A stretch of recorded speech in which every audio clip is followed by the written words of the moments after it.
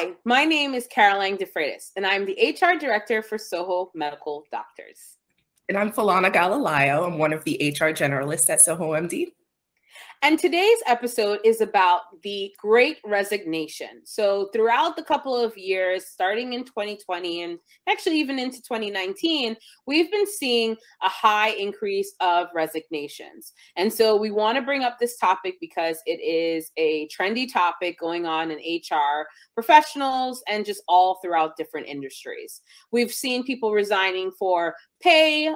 We've seen people resigning because they want a flexible schedule where they are not working 40 hours, they're working maybe 30 hours, they're doing part-time work. We've seen people resign because they're looking at a hybrid model, either working from home and also working in the office, or people just want to work from home just exclusively.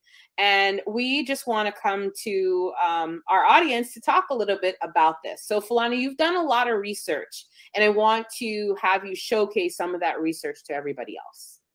Yeah, absolutely. So with the Great Resignation, as we were just talking about, there's a lot of people looking to leave. I think with sitting at home in quarantine, access to social media, people have gotten to speak to each other, and also seeing how their company works during COVID, if they really prioritize their employees or not. So there's been a lot more talk of options that people didn't even know that they had.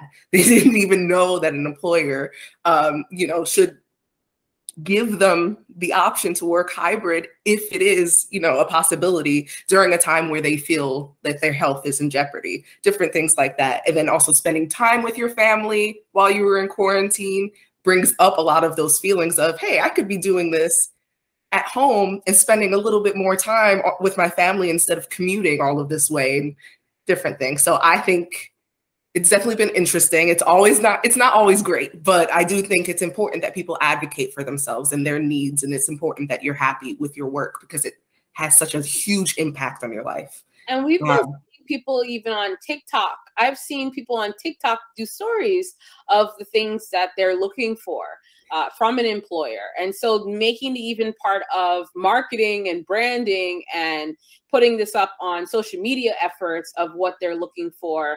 And I think that our wave of HR has to change, right? We have a traditional way of doing things, but because of social media, because of technology having such impact, we also have to make shifts, right? And being more creative with our total reward packages, being more creative and allowing vulnerability, accountability within the workplace. And what does that look like for a safe environment? So Falana, if you don't mind sharing a little bit, diving into that some more.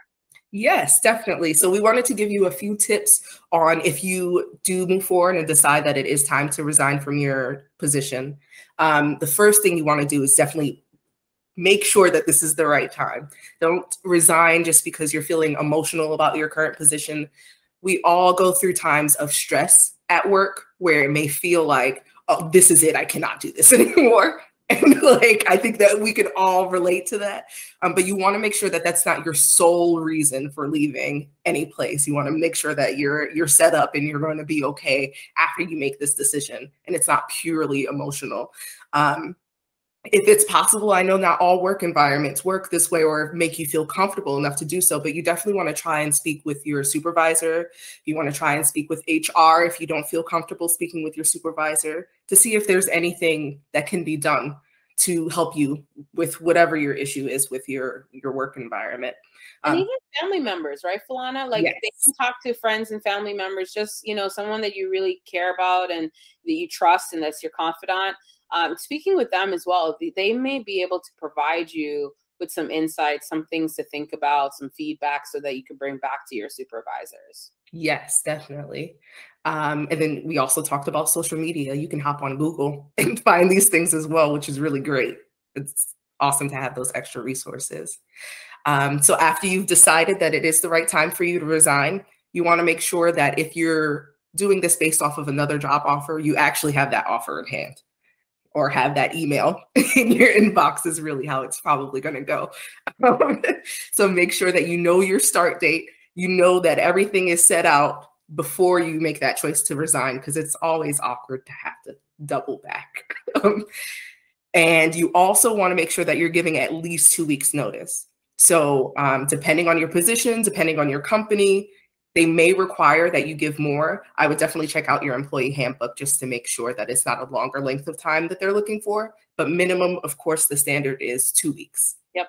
Some type of like leadership roles, I would definitely say a month. If you are a provider, definitely a month, because you have to transfer patients. You want a smooth transition. This is, you know, I like to say it's a transitional period. So if someone's leaving, it's considered a transitional period. You want to leave your employer successful. You're not trying to leave them high and dry, right? Because they were once the place that you selected. So you want to ensure that you're leaving on good stance, because you never know who has to give you your last drink of water. My grandmother, my aunt always told me that you never know. And so you always want to leave a place or transition out in the most healthiest, professional way possible, because you just never know. And it makes you feel good. When you leave on good terms, it makes you feel good. Now, I understand sometimes that always cannot happen, but try to conduct yourself with the highest level of professionalism in the workplace when that's happening. And you can do so if you're not sure. Again, talk to HR, or you can Google. One thing I will recommend, and this is probably for my younger audience, please do not put your business on social media. Please do not put a TikTok about you resigning on social media. Your bosses, your employers are looking. Your colleagues are looking. They will share if they want to. Please, if you have, that's the thing that you put in confidence. So sharing in confidence with family and friends is one thing. Sharing to the entire universe is another. And your new employer is also looking. So I just want to share that, because, coming out of college or coming out, just out of high school, someone might have not told you that. So I want to just also make sure that you're not broadcasting that information on social media, because it's not the right place to do so.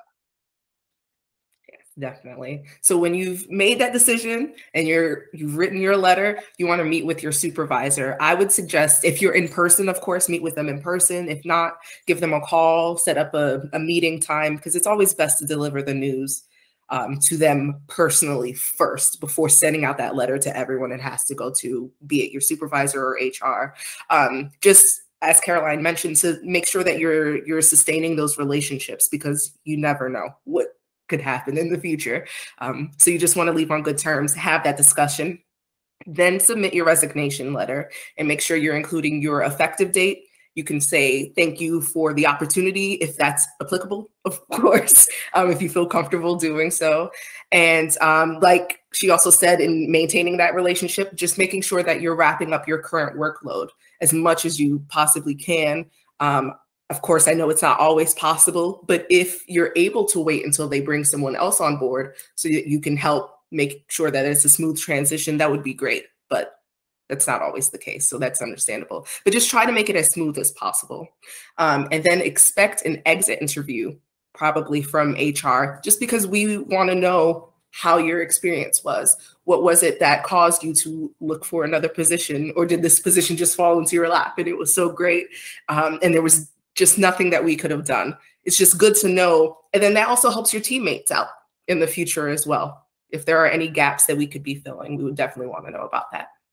Yeah, and the exit interview sometimes can savage these relationships, because sometimes also people are not talking to their supervisors or managers. Mm-hmm. They're just immediately resigning. And so HR can intervene.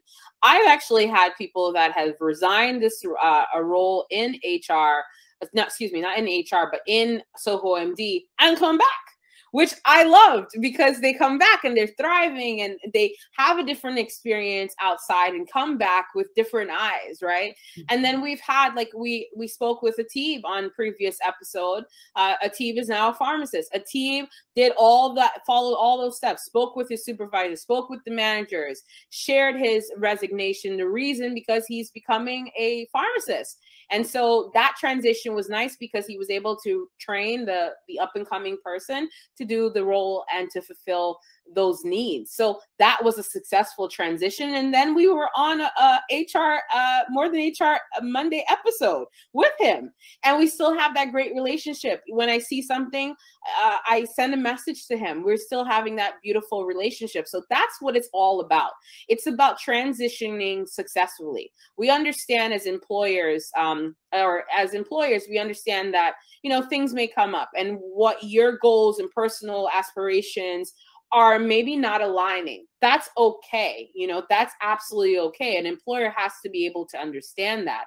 But at the same time, as an employee, you should really kind of sit down and say, okay, I'm in this position, I'm in this role, I'm in this company. What are the reasons? What are my pros and my cons? Where do I see myself in the next 5 years? It's why Falana and I did the other episodes of, you know, manifesting your goal plans and what you see to be necessary. So thank you, Falana, so much for sharing this. This is really good. And Falana is going to share also a link in reference to more information about this and about the Great Resignation and what are things you can do to ensure you have a smooth transition.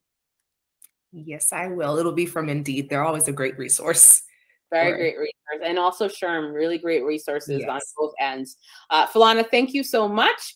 And happy Monday to everybody else. Cheers. Yes, happy Monday. Happy Monday. Oh, and happy Mother's Day as well. And happy Mother's Day. Wait, happy Mother's Day. Happy Nurses Week.